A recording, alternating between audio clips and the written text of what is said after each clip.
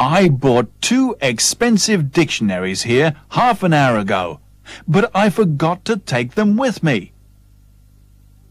Who served you, sir? The lady who is standing behind the counter. Which books did you buy? The books which are on the counter. Did you serve this gentleman half an hour ago, Caroline? He says he's the man who bought these books. I can't remember. The man who I served was wearing a hat. Have you got a hat, sir?